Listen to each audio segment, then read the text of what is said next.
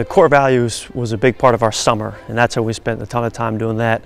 This preseason, we've talked a lot about focusing on our preparation. And what we mean by the preparation is, we mean our practice habits, getting in the gym outside of practice for extra shooting, our lifting sessions, our nutrition, our sleep, all of the things that lend you to becoming as good of a player as you can be, and us ultimately becoming as good of a team as we can. A lot of times I think players get focused on, you know, what's my role going to be, how much am I going to play, all the things that kind of work themselves out, and we try to avoid that focus as much as we can and just talk about, just focus on getting as good as you can possibly get this preseason. Our team will do the same thing, and then we'll roll into games ready to go.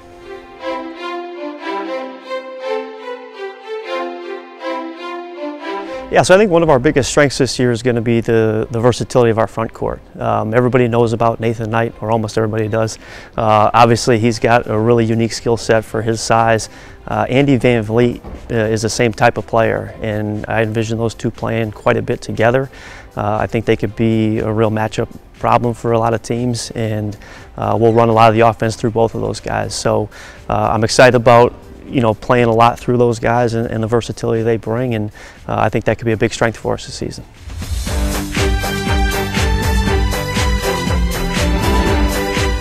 So I think the biggest challenge that this team has had right now is probably just with what we focus on. And, you know, we've talked a lot about just, again, focus on that preparation, just focusing on doing your job and just being concerned with that. I think we have some guys who do focus a little bit too much on their roles, or you know, how much are they scoring or getting shots and those kind of things. And that's a problem that takes a while to correct, and something that we have to consistently work on. Our guys have made some good strides with it, but we need to continue doing that in order for us to be a really successful team this year.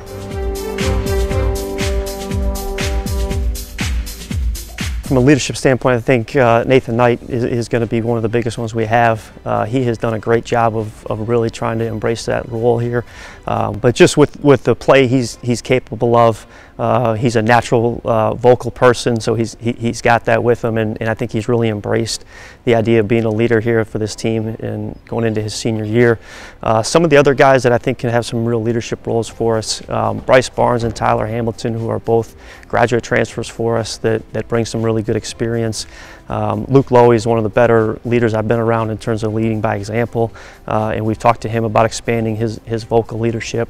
And then from the younger class, a guy who's been really good as a vocal leader has been Thornton Scott, and he's one of the loudest guys at practice, and it's been a really good thing. And you know, when you can get some leadership from some younger classes, that's always a real positive.